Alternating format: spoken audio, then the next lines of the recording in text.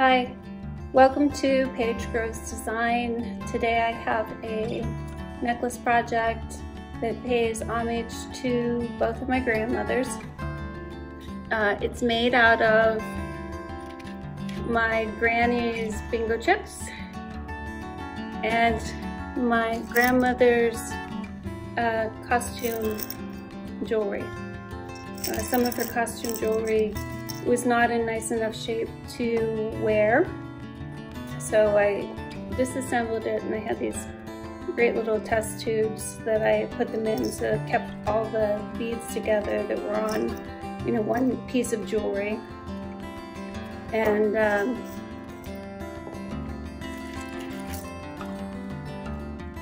we're going to make a necklace like what I'm wearing. You'll need a few things. You'll need jewelry pliers, jump rings, 21 bingo chips, 15 beads, head pins, 15 head pins,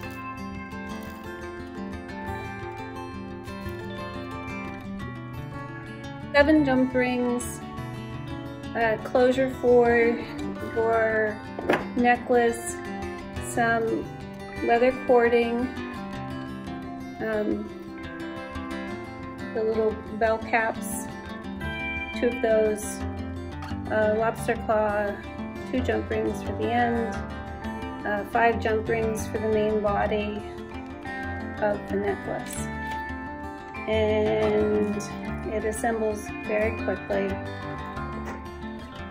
I'm going to take a head pin, put a bead on it.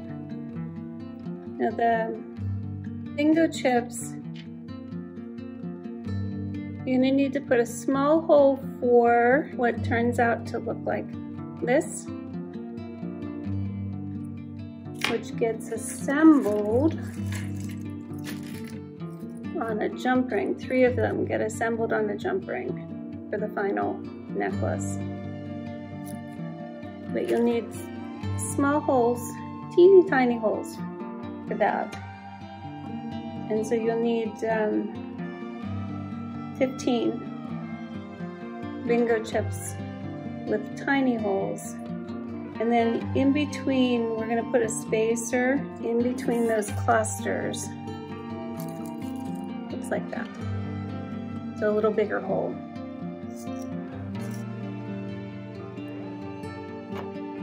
These pliers with the conical ends is what you're going to use for this. And you're just going to grab that head pin at the end. Just going to keep rolling it down.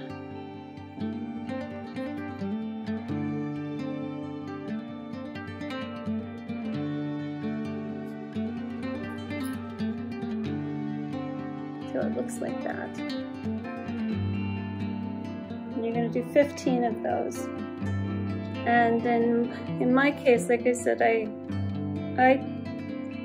used necklaces, so whatever the beading was, it was part of the necklace. I used those color combinations, but I put them with contrasting bingo chips. Once you get all of these made, I'm going to take a jump ring. It's about 1/4 of an inch. I'll get the millimeter and put it on the supply list for this. Trouble seeing where it's split. I'm going to open that jump ring up. Now with that jump ring, you're going to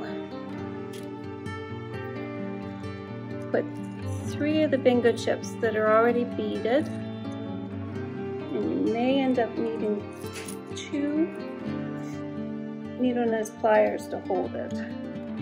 Sometimes my fingers get in the way.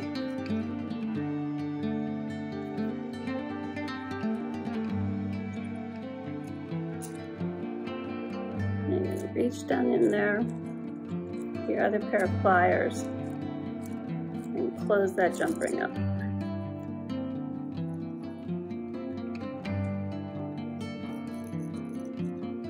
And if you find that it ends up just being way too difficult, go to the next size up jump ring, and it'll be way easier. In fact, I'll even show you that. I did manage to struggle with all of mine, and I put them on the smaller jump ring, but it is not necessary. Once you have 5 of these done, then you're gonna get your leather cord. Forgot to mention you're gonna need a little bit of super glue.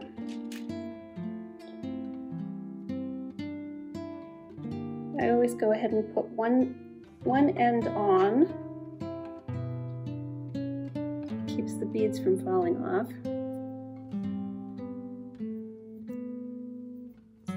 Here are my 5, 3, 4, 5, and since I used green and blue together,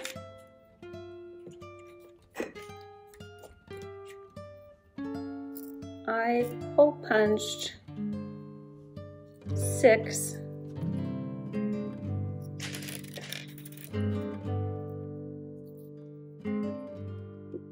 so 3 blue, 3 green, and I did those with a larger hole punch. And you're going to alternate colors.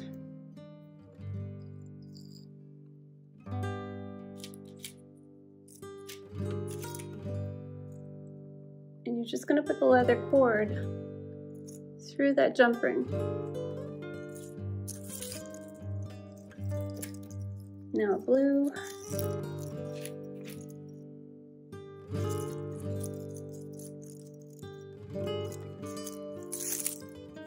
Now green. Now did I lose them already?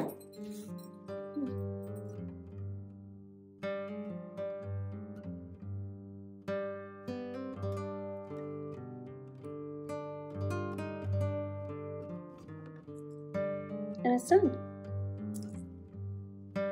Now you're just going to take your other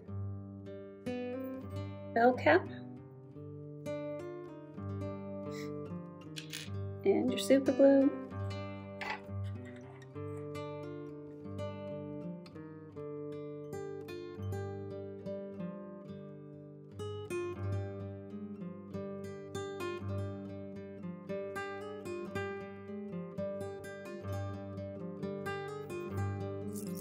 and your necklace is done. I did several different colors.